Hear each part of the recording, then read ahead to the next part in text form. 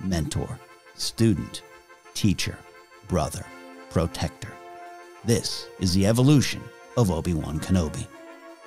Knowing behind-the-scenes lore is just as much part of loving Star Wars as watching the final products, and the creation of Obi-Wan Kenobi is a celebrated part of that lore. In crafting his modern myth steeped in the nostalgia of what moved him as a kid, George Lucas knew his sprawling space saga would have a classic mentor role. Even after drafts of The Star Wars changed and morphed into the classic film that launched the saga, the mix of generations was at the heart of the story. The character that would become former Jedi Knight turned crazy old wizard was always key to that. He was there as the old to guide the new. Lucas had originally sought out legendary actor Toshiro Mifune, a veteran of the Akira Kurosawa films that had a powerful hold on George's creative brain, but the actor turned down the role, so Lucas turned his gaze toward another legend, Sir Alec Guinness. Though he would famously gain the reputation of not liking the Star Wars movies that introduced him to a new generation of audiences and made him a little extra pocket change thanks to his much discussed at the time back-end percentage deal, the distinguished, refined, London-born actor took the role because he was interested in playing the mentor in a morality play. And thus the foundations of Obi-Wan were built. With his reserve strength and purpose laced with wariness and a sense of impending doom, Guinness used every scene as Kenobi to be the framework for the larger story unfolding around him and left enough space between his lines for an entire lifetime of the character to be found. You fought in the Clone Wars? Yes. I was once a Jedi Knight, the same as your father. As George Lucas described Guinness in the role while looking for his Qui-Gon Jinn in 1997, he was the center of this movie about hope and compassion winning the day. The Ben Kenobi that emerges from the Tatooine wastelands to pick up Luke and send him on his way is a soul that knows his role in the adventure racing around him is of a different nature than the ones he had experienced before. This is no longer his fight. And even though the princess in the recording is calling on him to join the cause and save the day like he used to in those Clone Wars of old, this crazy old wizard knows that his purpose is to make sure hope survives and that the hero-to-be heeds the call before him. It is the generational change at the heart of the Star Wars saga, the reason George Lucas sat down to write out his morality tale for the 12-year-olds of every era. The mentor needs to tell the next hero the truth. This is your fight now. And that journey may also include some painful losses. Though the character was not originally written to die in A New Hope, Kenobi met his end as we were all just getting to know him. And with his apparent death and mysterious vanishing at the hand of his former student Darth Vader, Kenobi shared his final lesson with all of us, that we all must move on from loss and death. That leaving the comfort of home, the safety and security of which Kenobi represents in A New Hope, will be fraught with peril. We have to keep on running. Something Kenobi spent a lifetime learning before his voice yelled, "Run, Luke, run." As the story continues, Kenobi's ghostly self returns to Luke during his moments of need, a comforting voice when he needs to believe, and a guiding presence full of insight, and at times, let's be honest, certain points of view that leave out the important bits of information for Luke to discover when he's ready, or even when he's not. However, despite starting a seemingly endless discussion in the fandom about what Kenobi should or should not have told Luke about his father, sister, and whether or not he was right about the son of Skywalker being the last hope for the galaxy, the log-sitting, riddle-spewing Force Ghost Kenobi that remains provides more hints to the scars earned and wisdom gained from a long life of adventuring we had yet to see. The adventures of Obi-Wan Kenobi continued, or began, depending on what generation of fandom you're from, when George Lucas took us all back to the beginning of the Skywalker saga in 1999. This allowed us to see Kenobi in a different light. The road to wise old wizard was still out in front of him, and as a youngling not too far removed from his birth on planet Stewjon, Obi-Wan had begun his journey to a Jedi a little brash and definitely rebellious. To help in his refinement and perhaps push him more toward the tenets of the Order, Jedi leaders like Yoda found it a good idea to pair him with a Jedi that often challenged the status quo, a Jedi not afraid to push boundaries.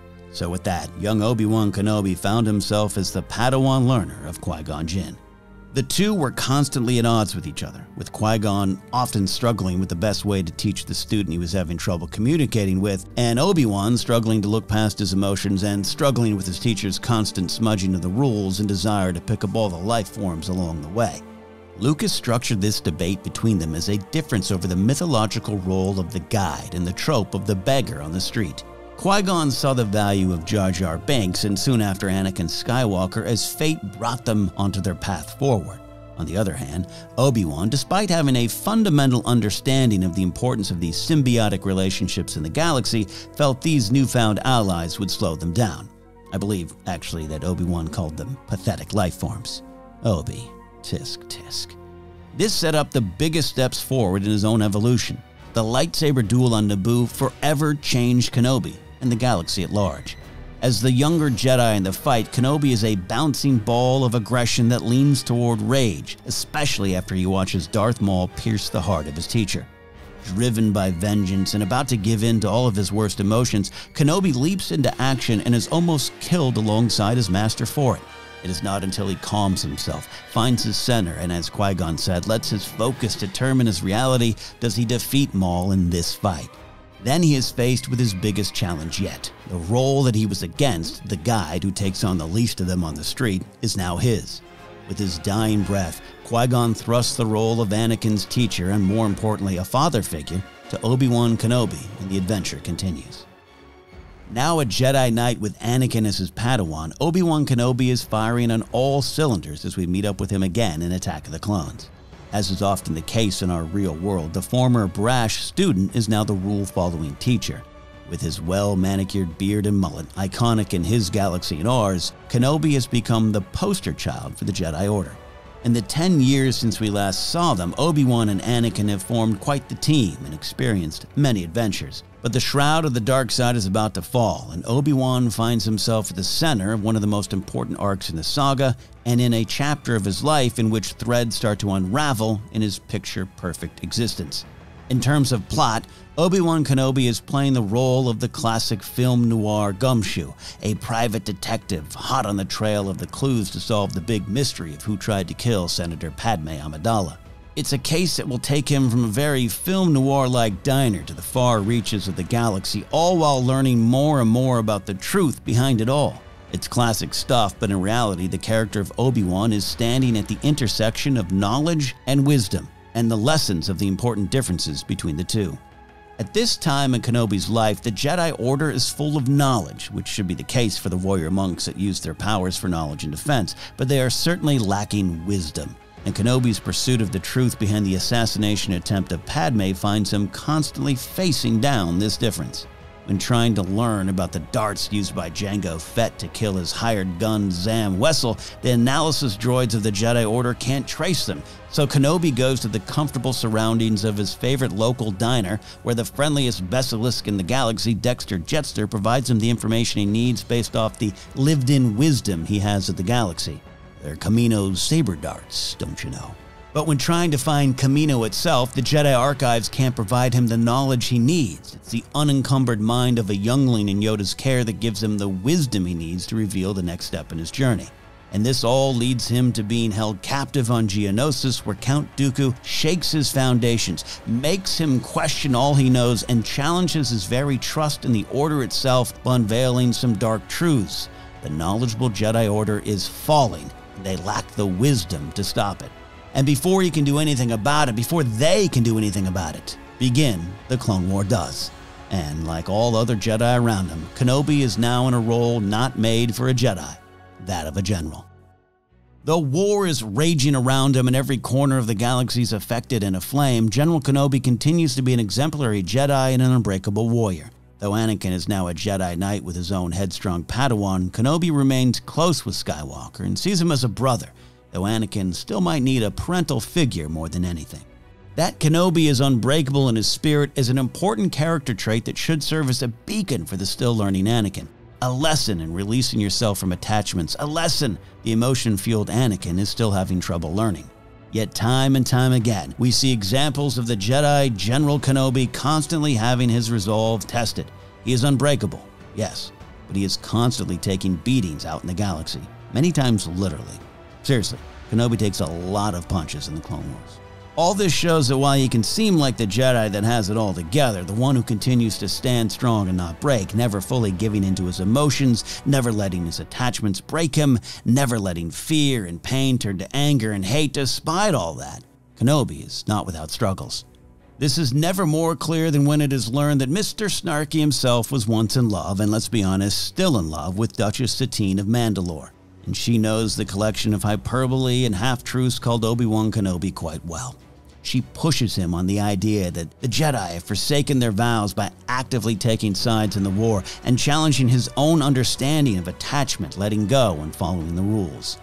Unfortunately, this great leader of Mandalore and source of peaceful change in the galaxy is murdered by the ghost of Kenobi's past.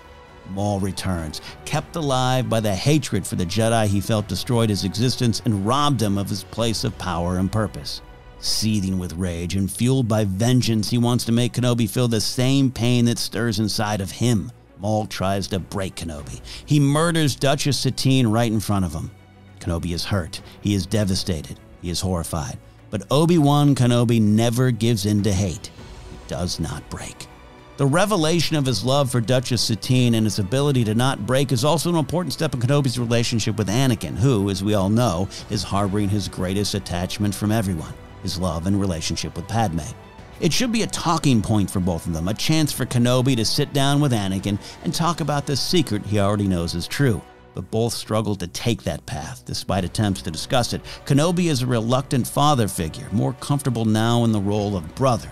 So the issue is left unresolved, and Anakin finds someone else who is more willing to take on that role of father figure. The evolution of Obi-Wan Kenobi hits a bit of a snag as the Clone War comes to a close and the Sith get ready to take their revenge. He finally breaks. As the dark side of the Force stops simply swirling around the galaxy and begins to overtake it, Kenobi is faced with his most challenging quest yet. He must confront his former student, the embodiment of the last promise he made to Qui-Gon and his brother, Anakin Skywalker, and save him, because, as Padme believes, they are still good in him, or Kenobi must kill him in the trying. With each beat of truth about Anakin's fall to the dark side and emergence as Darth Vader, the controlled, measured, and well-trained Obi-Wan Kenobi starts to find his foundations cracking, and by the time he stands before him amongst the fiery landscape of Mustafar, Kenobi is trying to maintain a loose hold on all that he knows and is. His heart breaks, his soul shatters, and he tries at every step to stop what seems to be inevitable, until he strikes down the newest Sith apprentice of the Phantom Menace turned Emperor with unlimited power, Sheev Palpatine. But then, Obi-Wan Kenobi fails. Anakin Skywalker has not been saved, and Darth Vader is not dead. And Kenobi, finally broken, heads into hiding with the task of protecting Luke Skywalker. Nearly 20 years later, Maul's reignited quest for vengeance and rebel-rouser turned burgeoning Jedi Ezra Bridger's quest for Maul brings us all to a quiet campsite in the Tatooine night. And Obi-Wan Kenobi, it would seem, has been waiting for us all. He sends Ezra on his way, knowing that this isn't his fight and the Force needs him elsewhere, and then faces Maul one last time. This is a thematic battle of change versus growth, purpose versus vengeance, peace versus suffering. Maul tries one last time to break Kenobi. He sees Kenobi as a rat in the desert, someone who once had it all, a place in the Jedi Order, a celebrated hero, and a respected presence in the larger story. Now, from Maul's point of view, he has nothing. No one is in his life, he holds no grand position, he is a living ghost. But Obi-Wan Kenobi is not affected by that. He has accepted no longer being what he once was in the eyes of the galaxy and feels as though he has risen above all the pain, suffering, and loss. It is Maul cannot accept the things he has lost. And that is when Maul senses Kenobi's final purpose. He is here to protect someone. And that is when the old crazy wizard stands to fight. For knowledge and defense, they used to say, and now the former Jedi Knight stands ready to defend the one he feels is the chosen one. His lightsaber drawn, he first stands in his old familiar fighting stance before switching to that of his old master Qui-Gon. And it's more than a touching ode to his former mentor slain at the hands of this hateful soul. It is a sign that he knows Maul has not changed. He's remained attached to what he once was, and like all dark side users, he refuses to let go. Maul will try to use the same moves he did some 30 years ago. And with a few quick slashes of his lightsaber, Kenobi finds Maul dying in his arms. He doesn't celebrate. He shows his pained rival empathy and compassion, and Maul dies in the arms of the man he spent a lifetime trying to kill. Kenobi's purpose, his final mission, remains in place. Something changed in Kenobi's heart during those years left in isolation, and it's part of his journey we've still yet to learn. How did he heal from his greatest failure ever on Mustafar, the collapse of his beloved Jedi Order, and his belief that Anakin was the chosen one? It seems as though Kenobi faced down the cracks in his soul, perhaps trying one more time to turn Anakin or destroy Vader, and then, no matter the result, turn that important page in the book of his life, let it all go, and accepted that his hope, the galaxy's hope, is found in the promise of the next generation, and that he must do what he was doing when he first entered the story in 1977. Obi-Wan Kenobi must protect Luke Skywalker, the embodiment of that new hope.